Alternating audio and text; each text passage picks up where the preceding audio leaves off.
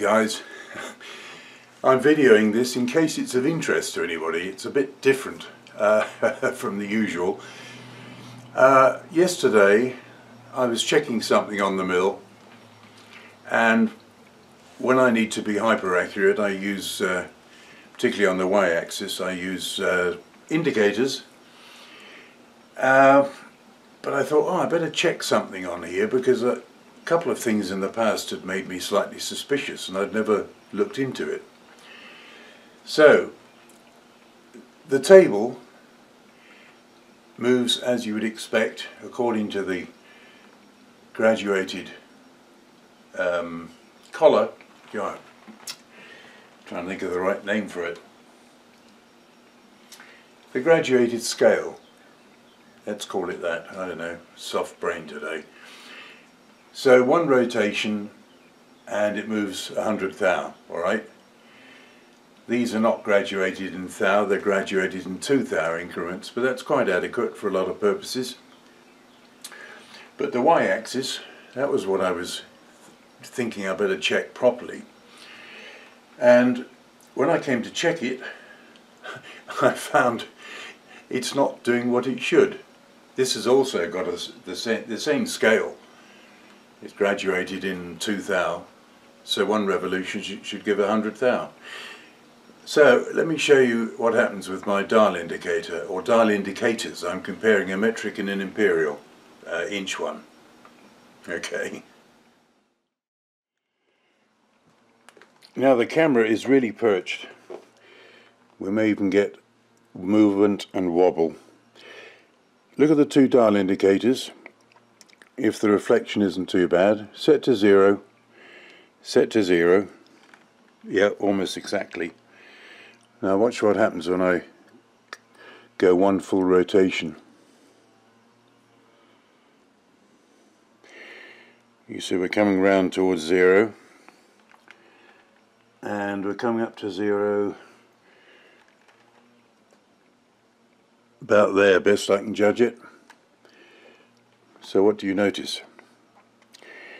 Oh, that's gone just past 0. I must have just gone, hang on, let me just get that to 0. It's close enough. So we've done 2 revolutions on the metric, which is 200 times 0.01, and we're actually showing on the inch one, it's actually just under 79. And if you do the math, if you multiply the 200 indications on here times 2.54, you should get 78.8 or something of that sort, nearly 79. That is what we've got. So I'm going to come back the way I came,